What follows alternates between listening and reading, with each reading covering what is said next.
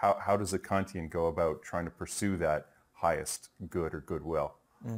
What does that look like in today's day and age? Well, it would look like something like this.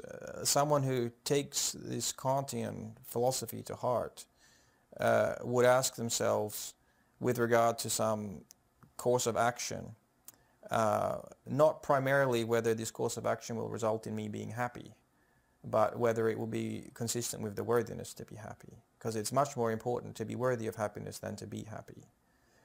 Miserable person who is worthy of happiness is a much more beautiful thing than a happy person who's not worthy of the happiness. You know, you can't steal your way to happiness. That's cheating. So that's something that the Kantian would ask themselves for sure, like, would this course of action make me worthy of happiness?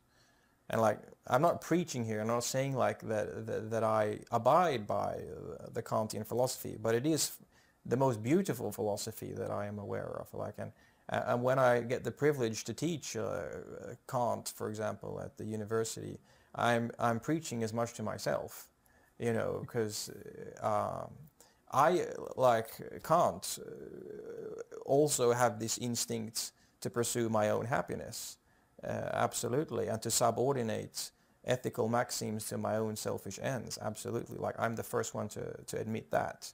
So that in thinking about these sublime thoughts from Kant and so on, like that provides me with an incentive to be a little bit less selfish and perhaps a bit more human. Excellent. I think that's a great point to end on. Thank you so much. That was fantastic. Yeah, really appreciate it.